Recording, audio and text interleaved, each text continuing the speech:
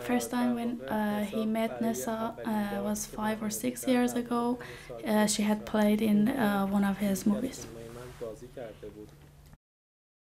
He was going to make a film about himself, and but for some problems he couldn't make that, and he found Nessa, and he felt that her problems are same like him.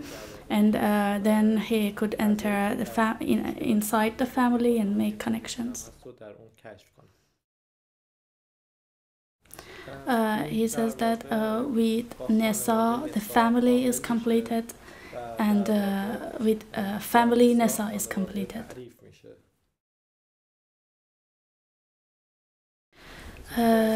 He had read many stories and film stories about people, or maybe especially girls, who want to go to a city which is bigger and it has more things to show to her. And it's something that won't happen only in that small town, or even it may happen in Tehran. It's not matter of the place.